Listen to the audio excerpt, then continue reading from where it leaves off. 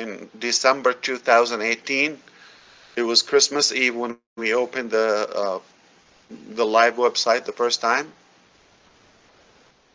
That was equivalent to the theory of initial ONPASSIVE as a digital marketing platform, with some integration of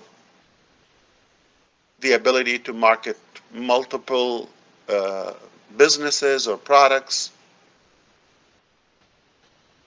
But when we decided to make our own platform, okay, and had recruited our own staff, we decided to go include phase 2 of ONPASSIVE, which is the entire ecosystem, have them, built in-house, the different tools, all not integrated, and cover the internet.